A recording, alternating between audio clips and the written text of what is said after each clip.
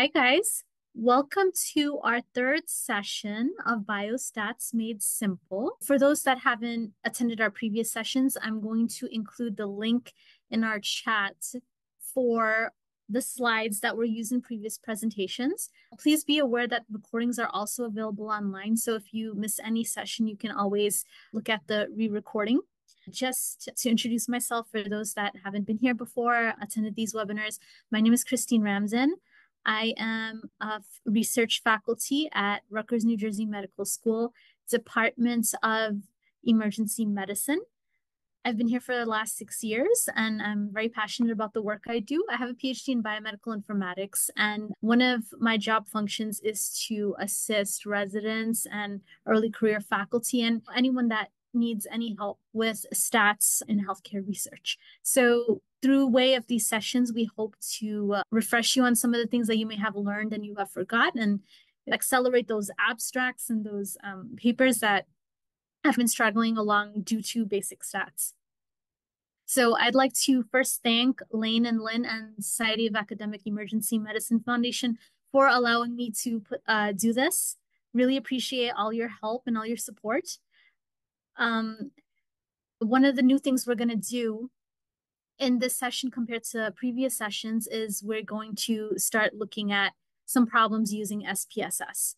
And the real reason why we've decided to make this kind of dramatic transition is I didn't want to start using a whole bunch of online calculators just to show you that you can do the same thing in SPS and it could be done so simply. So we figured we can just start showing you how to do it, start making people feel comfortable. And towards the end of the year or a couple of months from now, when we're talking about regressions and stuff, everyone is just so comfortable using SPSS, they'll be like, I don't even need to watch this anymore. That's the goal of the series. And we're always here to answer any questions. This session, we're going to focus on comparisons for scalar or ordinal variables in comparison to the last session where we focused on nominal variables. So with that being said, let's get started.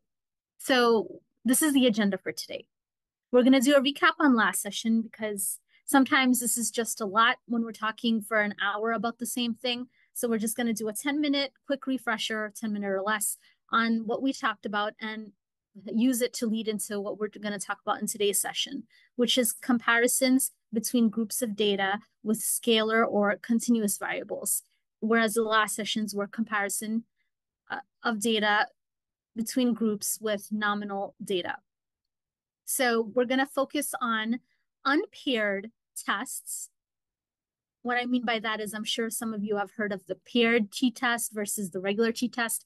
Today, we're just going to focus on unpaired comparisons because paired comparisons are a whole separate set of tests, and we will discuss that in the next session.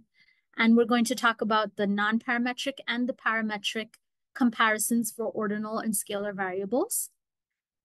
Again, unpaired. We're going to update that table we started with in the first session, and then we're just going to briefly summarize everything. Last session, we started with telling you guys a little bit about the descriptive statistics feature in Excel. I had introduced the idea of using commands in Excel to analyze some of your data, such as equals mean, equals median, equals mode, countif, equals ran between. There's just a bunch of different commands you can use Excel to get valuable insights from your data. However, with the descriptive statistics analytic tool pack that could be installed in Excel, a lot of descriptive statistics from your data, from your continuous or ordinal data, could be generated very quickly and very easily. If you'd like to know the steps on how to get that installed, please refer to the slides that were shared with you in the chat today. We also talked a little bit about Shapiro-Wilkes test and how it's used. It's used for ordinal and continuous or scalar data when you're testing for data normality. If the p-value is greater than 0.05, your data set is considered to be normal, and you would use parametric tests to compare your data sets between groups. If the p-value for the Shapiro-Wilkes test is less than 0.05, you would use non-parametric tests to compare your data sets because that is an indication that your data sets are not normal. So when we're comparing groups of nominal data, and what I mean by that when I say nominal data is data with groups that can be separated into categories, right? So examples of nominal data include race, ethnicity, color, blood type, etc. So whenever you're comparing proportions between groups, like for example, if we're looking at blood type and we want to see if in two populations, one population had significantly more blood type O than the other population, we would have to, find the proportion with blood type O in population A and find the proportion of blood type O in population B and compare that. The only way to represent nominal data is pretty much proportions. And this is why we use something called the chi-squared difference of proportions test. I showed you how to do that using Biostats, which is a very easy, convenient tool, especially if you're just writing an abstract and you just want to get this out and you don't have to literally state that I used SAS to do my data analysis or as PSS. It's really quick and simple. And we're just going to briefly recap on what those different fields mean in Biostats to input your data. When the chi-squared difference of proportions test does not work for nominal data due to very small sample sizes, then you would use the alternative called Fisher's exact test, and we'll quickly review that. So when you go to Biostats, then you have your two groups of nominal data, and you need to compare proportions between the two data sets. You would have to input the values into the calculator so it can output a p-value to tell you if there's a statistical significant difference between groups.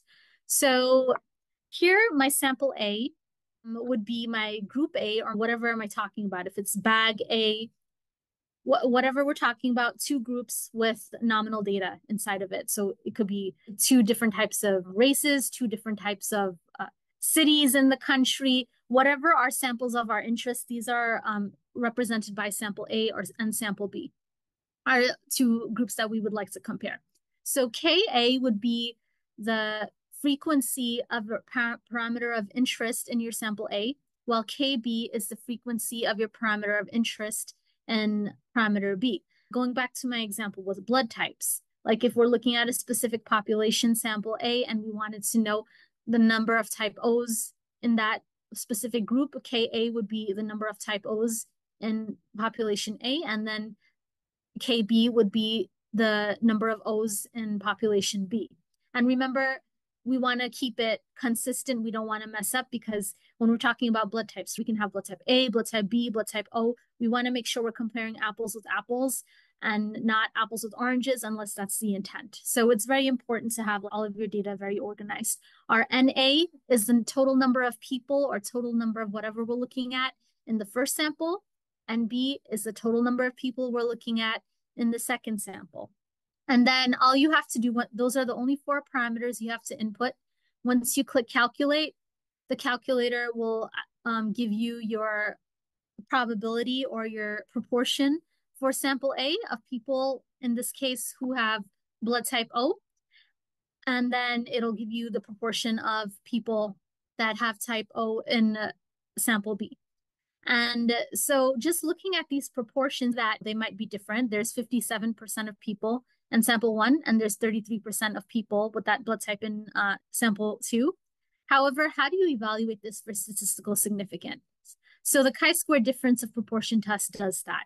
It gives you your one-tailed p-value and your two-tailed p-value, which will help you determine whether there is a difference and if that difference is statistically significant. Again, refresher, you use two-tailed p-values. If you want to detect whether in general there's a difference, you use one-tailed p-values when there's directionality involved. Meaning, are you concerned if there's a significantly greater proportion of people that have blood type O in group A compared to group B, or if there's significantly less? So in either of those scenarios, when you're talking about directionality, you use one-tailed p-values. When you're not talking about the directionality and you just want to know whether there's a difference, you use the two-tailed p-value. In cases where the chi-squared difference of proportions test doesn't work, and that's usually the case when the sample sizes for both groups are small, as you can see here, Biostats will give you an error because the statistical criteria for that test does not work. And that is your indication to use what you call the Fisher's exact test. And again, just a quick reminder, I showed everyone on the last video how to use Fisher's exact test using the social statistics calculator. Again, your group 1 and group B is the same thing as your sample A and sample B. Social statistics allows you to label groups. So you could label that bag one, bag two, population one, population two, whatever you want. Your category one is generally the frequency of your parameter of interest. Your category two is simply your total, the total number of people in that group, whatever the total is in that bag, whatever your total is, minus category one. That's all your category two is. And then you hit calculate, and it gives you your Fisher's exact test value. And it even tells you if it's statistically significant or not. So in summary, that is how you conduct comparisons between groups of data that are represented by some nominal value. All right, so to transition over today, we're going to talk about comparisons for scalar, continuous, and ordinal variables. So again, quick examples, and you can see off the slide of scalar continuous variables. Age, height, weight, ordinal variables could be very commonly your Likert scale data. That's one of the most common things we use in medical research, especially in survey studies, etc. School levels, like from K to 12, education level, grades. So those are examples of scalar and ordinal data. So these are the tests that are used to compare, again, unmatched groups of ordinal or scalar data.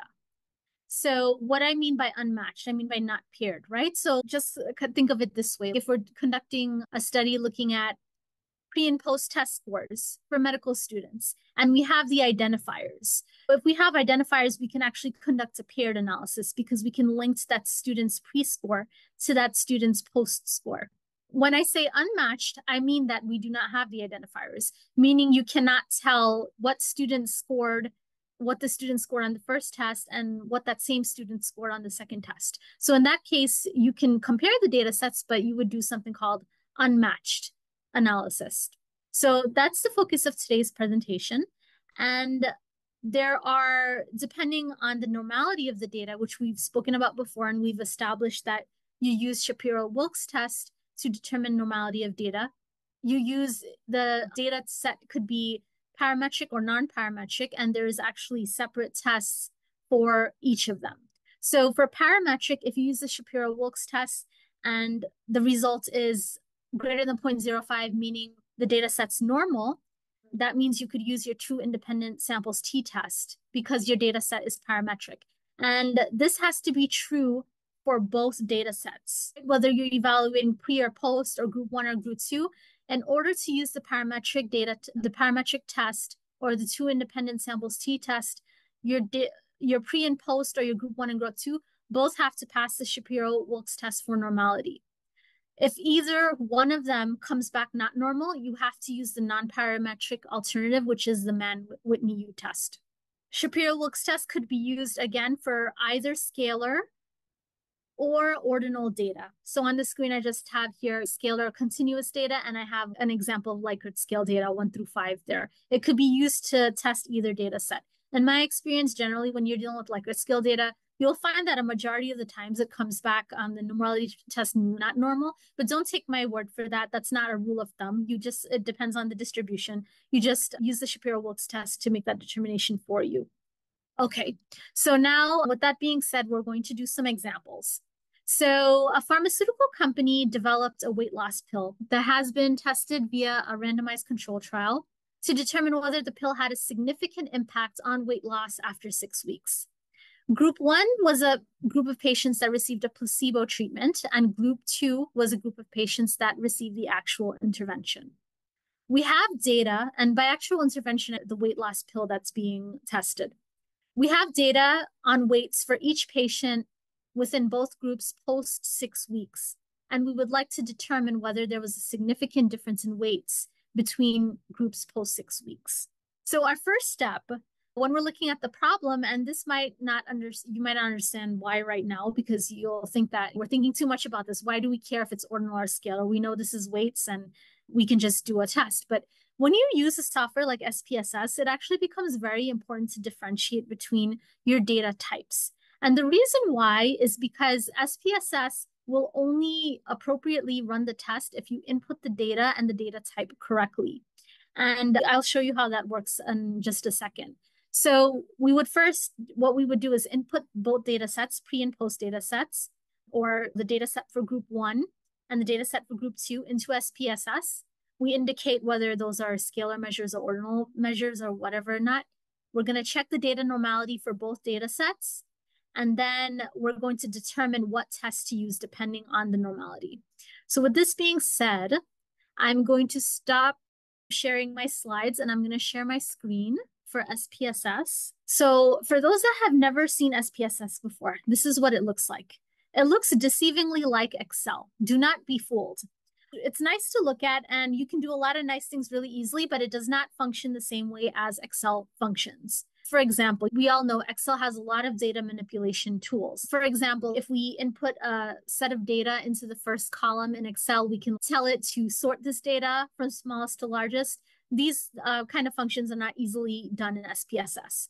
So my favorite combination is actually what one would call the SPSS and Excel combination, where I would have my original data set in Excel.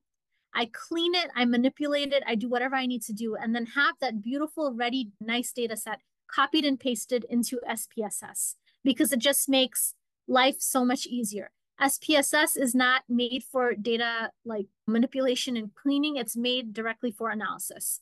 So you just want to make sure that whatever you're putting into SPSS, the data is clean and it's represented the way you want to. One thing I do want to mention, when you're working with real data sets, oftentimes you can have missing data. What you want to do is if you have that data in an Excel document, you want to clearly indicate which data points are missing. So when you put it into SPSS, you can let SPSS know what data is missing and what's not. It helps it for analysis purposes as well, because when you run the analysis, it'll tell you what % of your data is missing. And it actually has indicators that you can use to put in to indicate what data is missing. So this is what the screen looks like. And we're going to copy and paste data into this. One thing I need to bring your attention to is the tab at the bottom called variable view. Variable view helps you classify your data. So each row actually represents a column in the data view. So this column, when we copy and paste data here, it's represented by row 1 in the variable view. So we'll have to input a name for whatever that column is. That's not something that could be easily done here. When you double click here to try to change the name of the cell, it takes you directly to the variable view. You would put the name of the column in here, whether it's weights or group 1 or group 2 or whatever it is right there. You would, if it was a nominal variable, there's a value function here. You would click on the value function and you would actually specify the name of each category within that nominal variable. So you want to say that maybe group 1 represents blood type A and group 2 represents blood type B, so on and so forth. This is how it helps you keep your data analyzed, because SPSS does not like strings. So when you have blood type A, blood type B, or whatever that column may represent, you need to have that substituted by a number before you copy and paste it into SPSS. This is why Excel will never run away from you. It's your best friend, because you can have all these types of stuff in Excel and Excel is not going to complain. But if you put this in SPSS, SPSS will complain. It's not going to give you an analysis. You want everything nice and coded before you put it in here, especially when you're dealing with nominal variables. Now, since in our example, we're dealing with scalar and scalar variables, we don't have categories to indicate here for values. All we need to be concerned with is this column called measure. And measure, right now, it's not showing me scalar for whatever reason, but probably when I copy and paste the data, it will. It'll give you 3 types of options, the things that we have discussed over and over again for labeling your variable. The variable, it's asking you whether your variable that you're inputting into this column, is it scalar, is it nominal, or is it ordinal? And you have to select the appropriate value. And that just helps you stay organized as a researcher as well. One quick comment, if we were to do a Likert scale type analysis, you would put ordinal, and you would also, in your values column, you would label the value for each measure in your Likert scale, right? So our values are generally 1, 2, 3, 4, 5, and 5 represents maybe very much, and 1 represents not at all. So if you had ordinal data, you would have to do that. But in our case, again, bringing it back to perspective, we're dealing with weights. So we're not dealing with ordinal data. So our measure here, for some reason now it's letting me put scale. So we're going to put scale. Now I'm going to stop that for a minute and I'm going to show you, copy and paste the data here and show you guys how to use Shapiro-Wilks test to keep this moving along. So I actually shared this random data with you guys in the shared drive in case you want to repeat some of the examples that we practiced on today. So you have the same thing that we're dealing with. So here's our group 1. These are the patients that had placebo treatment. for after 6 weeks, and these are their weights, a list of their weights, which I generated using the command I've said over and over again, ran between, just to generate random numbers. And I specified that the person with the lowest weight would have 180 pounds. The person with the greatest weight should have 270. So it gave me random weights between that range. And then group 2, that's the group with our weight loss drug after 6 weeks. These are the range of weights, and I intentionally made it a little bit less to show that the weight loss pill work. Our range here is 150 to 230 pounds.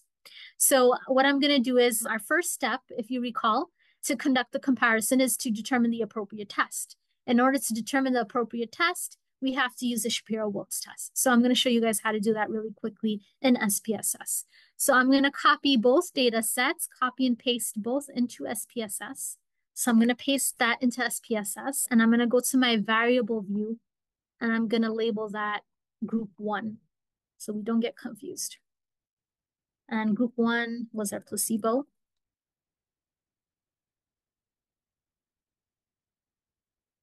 And I indicated that it's a scalar measure because we know weights are scalar measures. And now I'm going to copy my data for group 2 into the next column in our data view. I'm going to copy group 2. And then we're going to label it group 2 intervention. And that is also scalar. See, one of the really important reasons why it's important to label the correct measure in SPSS. If we try later to run the 2 sample t-test, for example, SPSS, and then we have the wrong measure, if we had scale 1 and then the next variable we label as nominal by accident, it'll tell you that we cannot run this test because it's not the appropriate variable measures for the test. So that's why it's very important to make sure your variables are labeled correctly. So as you see, whatever we did in our variable view is reflected in the actual data analysis screen, our data set screen. So this is how we're going to now test both data sets for normality. We're going to hit analyze. We're going to hit descriptive statistics. We're going to hit explore. And we're going to place both of these variables by using the arrow into the dependent list. And then it'll give you descriptives by default. And we want to click here, normality test with plots. And we're going to hit continue. And we're going to hit OK. And then SPSS does a lot of beautiful things, right? So you know how in Excel we were manually trying to like calculate all these things, and we were doing like descriptives function, but then we would have to calculate the confidence interval. SPSS just spits it all out for you for both data sets. So it's just like literally a click away, just you have to make sure that your data is labeled properly, etc. So we have our means for both data set, and we can already just start telling by looking at this, like our placebo group after 6 weeks still has a higher mean weight than our intervention group. So that looks promising for the weight loss drugs, but no assumptions to be made. Let's now scroll down to the next analysis SPSS did for normality. So if you remember in my first presentation, I talked about 2 different tests for normality. They're called the Shapiro-Wilk and the Kolmogorov-Smirnov test. And both one is used over the other depending on the sample size. Generally, for the cutoff for Shapiro-Wilk, if you have up to 1,000 data points, you usually use the Shapiro-Wilk's test to test for normality. Otherwise, you use the Kolmogorov-Smirnov's test. So in our case, we're using the Shapiro-Wilk's test, and it output our significance, which is our p-values for both data sets. As we see here, 0.07 for the first data set is greater than 0.05, and 0.03 is greater than 0.03 is less than 0.05. So we have a case here where one of our data sets is normal, considered normal, and we have the other case where it's considered not normal. Now, just a reminder, in order to use the independent samples 2T test, that's the parametric test, both data sets would need to be normal. So in this case, we have failed that assumption and we can no longer conduct the 2 sample t-test. We now have to go to our non-parametric alternative, which is the Mann-Whitney U test. Let's act like we don't know what's going to happen next, and let's just try to do the Mann-Whitney U test on SPSS. So I'm going to click Analyze. I'm going to click non-parametric tests. See how important it is to use these terms because even SPSS knows them. Parametric, non-parametric. So if you know you're going to do a non-parametric test, one of your best bets is try to just look under this menu. Again, independent samples versus related samples. Related samples would be used if we're doing like a paired analysis, which we're not. When none of our people are paired here, we just have two separate people and two sets of people in two separate groups. So we're going to look at the independent samples option. Oh, yikes. This is one way to do it, but there is an easier way to do it. 1 second. Non-parametric legacy dialogues. Here we go. Two independent samples test. So I'm going to click on that. And notice how this works. So we have a test variable list. We can put both of our variables in here and this leaving this grouping variable empty, but SPSS does not let us proceed. And why? Because it likes things in a certain format. So this is why Excel is your best friend. It's asking for a grouping variable because it wants to deal with only one variable, which is broken down into your group 1 and your group 2. So I'll tell you what I mean by that. So in this tab I called defined here, I copied and pasted the weights for both my group 1 and group 2 into one column. Everything's here together. But I distinguish them by creating a new variable called a grouping variable. And what that grouping variable does, it essentially tells you what group this particular entry belongs to. So for my first set of weights, it belongs to group 1. So I label in this column the corresponding group for that entry. So these were all group 1 entries, and group 2 entries start here. This is the entry for my second group. So SPS is very particular for certain variables. It wants the data available in a certain way. And this is why Excel is your best friend, because it would be very difficult to try to do this in SPSS. So what I'm going to do is, these are what I'd consider my two new data sets. I'm going to copy and paste this into SPSS, and that will allow me to run my analysis for Mann-Whitney U. So I'm going to copy these simultaneously. I'm going to close these dialog box. I'm going to minimize the screen, and I'm going to paste my data here. And this is why labeling becomes very important, because it's going to become hard to track on when you're dealing with a lot of different things. So here, my variable 3, I'm just going to call it weights. And my weights are a scalar variable. And my variable 4, I'm going to call it grouping label.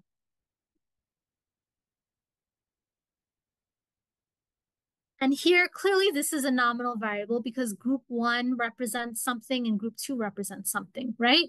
So I'm going to click nominal. And then for values, we have 1 and we have 2.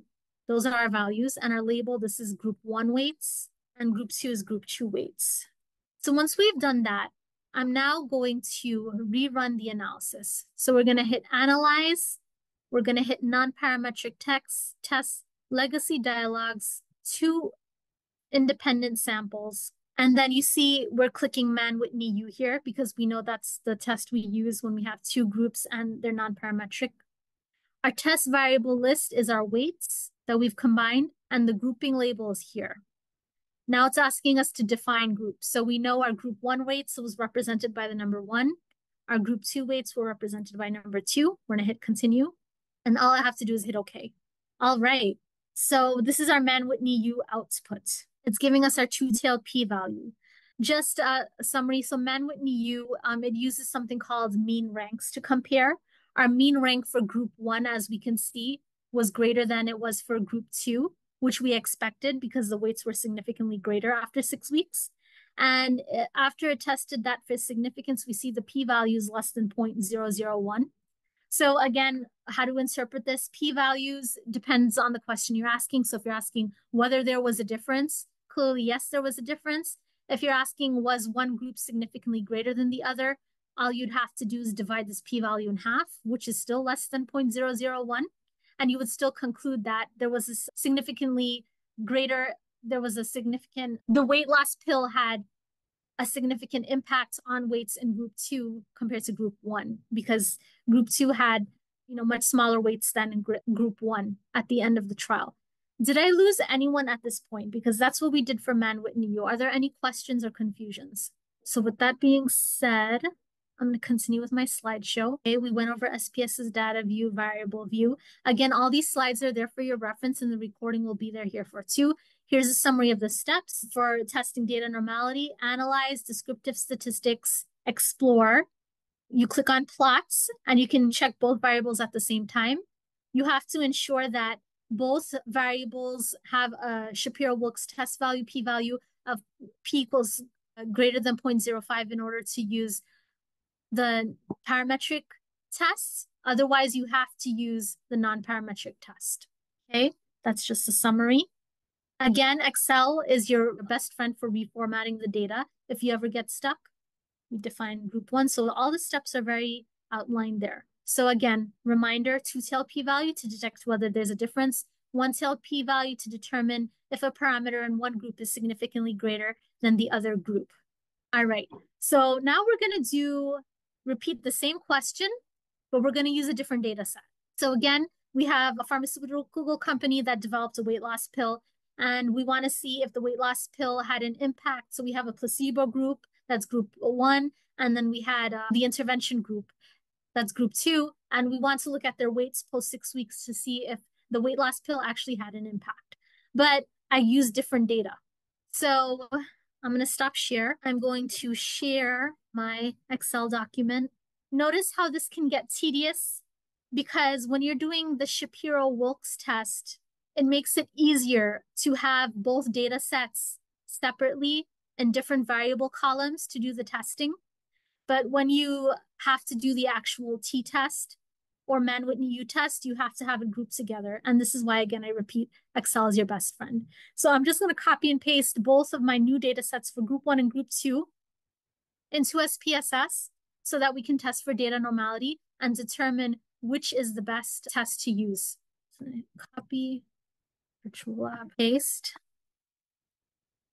Then I'm going to copy group two for our second example. Then I'm going to paste. Now, to avoid confusion, I'm going to go into my variable view and label this. So we're going to name this group one, example two, group two, example two.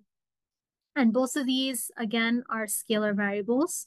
Now we're going to do Shapiro-Wilks test. We're going to hit analyze, descriptive statistics, explore, and then remove these. Use the arrow to bring group one and group two here. Plots, normality plots already checked because we just did that. Hit OK. Again, our descriptive statistics for group one and group two.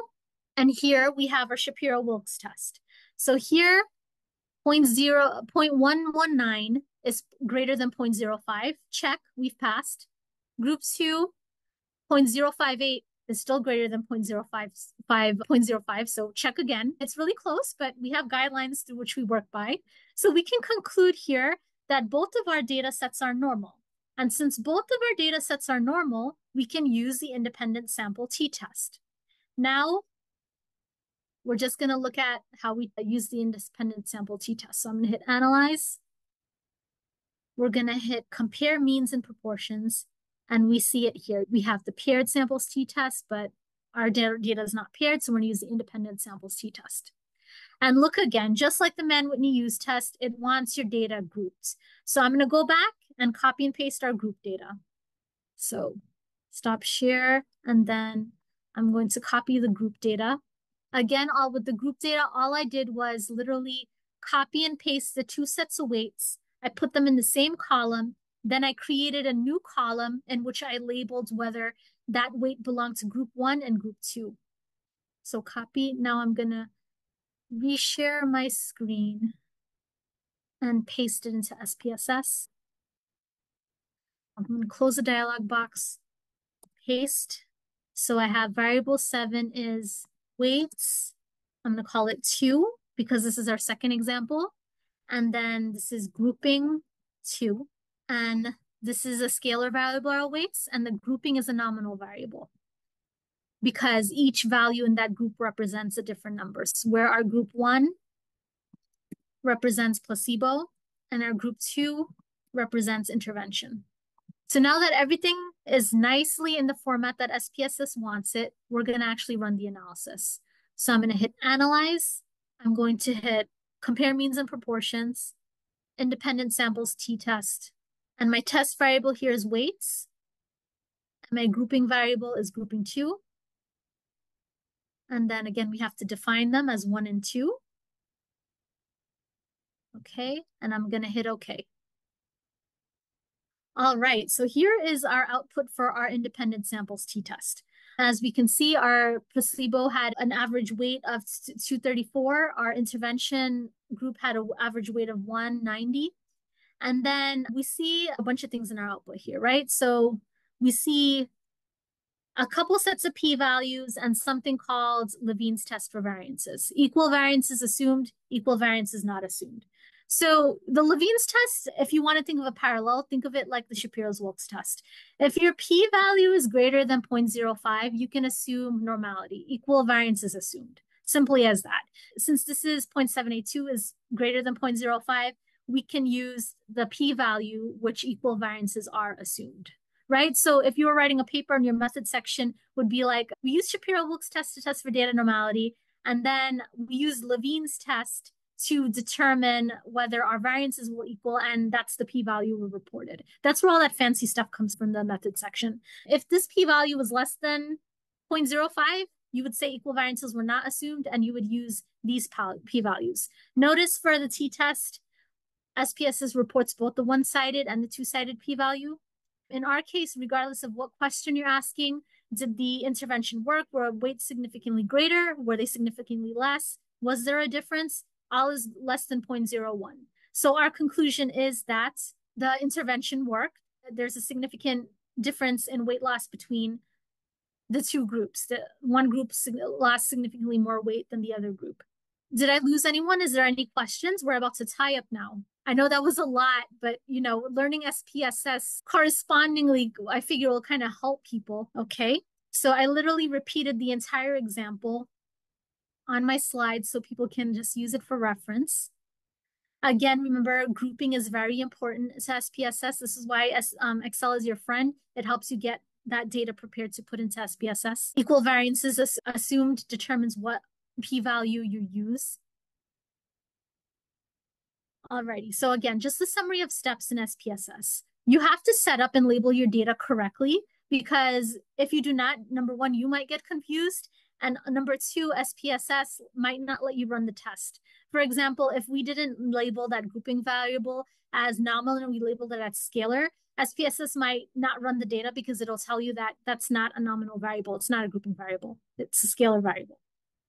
Both data sets have to be tested for normality using Shapiro-Wilks test, and you can only use independent sample t-test to compare scalar data only if the Shapiro-Wilks test is greater than 0.05 for both data sets. If even one of them fails that test, you have to use the Mann-Whitney U test. Again, emphasis, ensure your data is in the appropriate formatting for testing, and always use the most appropriate test because that'll provide you with the most robust results. And you have to always go back to your study question. If it's a non-inferiority trial, you're testing whether there's a difference. If you're trying to prove that something's better than the other, then you might want to use your one-tailed p-value. So now we're adding to our table. So for parametric data, when we're comparing ordinal or scalar data, we would use the independent samples t-test, also known as the student's t-test.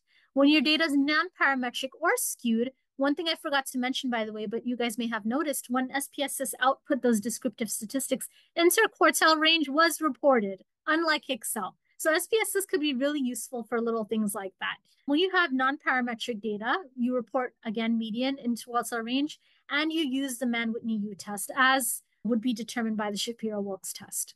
Again, today we went over tests for ordinal and scalar data to compare between groups, and there are different tests for matched data and unmatched data. We discussed the scenarios today specifically for unmatched data or unpaired data. Please, again, remember, you have to use Shapiro-Wilks test to determine which of those tests to use, either the independent samples t-test or the Mann-Whitney U test. Independent samples t-test is used when both data sets are normal. You report your one-tailed or two-tailed p-value depending on the study question. And then remember, again, please set your data up correctly in SPSS. It'll probably make or break your analysis or your process. And I always will encourage you to use Excel for data organizing and taking care of inappropriately labeled values, etc., because it just helps your process in SPSS become so much easier. So that's all I have for today. I hope I didn't lose anybody. I see there's some things in the chat. Oh, people are saying thank you. I'm so glad I didn't lose anybody. I really appreciate that. I hope rewatching the recording will help. If you're trying to like do an abstract or something, like it'll just show you how to do these things really quick. SPSS is actually very user friendly. You don't have to know how to program to do some basic analyses in it. So it's just really fantastic. And as we move along, you'll just see how awesome these capabilities are for like conducting research projects. So again, thank you so much. Lane and Lynn, did you guys have anything to add or any questions you think the audience might have that I should address right now? No, I just think it's really helpful how you actually break through the steps, like actually going through it and putting in the numbers. And I think just when people actually sit down and go through it again with their own data, it will really make a lot more sense because there isn't really a lot out there when they actually break it down and the practicality of it. So thank you so much for doing this. You're welcome. Thank you. And I'm so glad to be of help. I feel like there was just so much things that I had to share that I feel people didn't know about it. So I'm really glad to have this opportunity. Thank you guys again. And again, the link to the slides are in the chat. And then I copied and pasted my fake data there too. So if you guys want to just replicate everything we did and play around with it, it's like all right there before you go live and do your own stuff. So again, thank you so much and looking forward to see a lot of you. Next session, we'll be talking about paired comparisons for ordinal and scalar data. Can't wait until next time. And thank you guys for showing up. Thank you, Christine. Awesome job. You're welcome. Have a wonderful day, all. Good to see you. Looking forward to next time. We'll be in touch soon. Thank you. Absolutely. Take care. Bye-bye.